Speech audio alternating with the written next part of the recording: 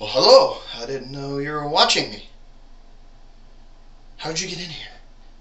Anyways, I was at the store today, and I saw a new Dr. Pepper that I haven't seen before.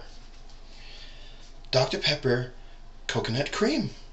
I'm going to try it out and see how good it is.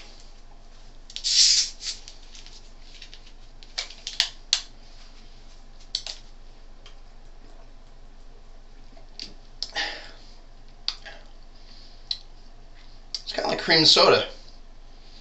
Yeah, it's kind of like root beer cream soda almost. But it's good. Yeah. I would recommend putting it in the freezer for at least 30 to 45 minutes before it gets very, very, very icy. So it's just like slushy but mostly liquid, and it'll taste much better.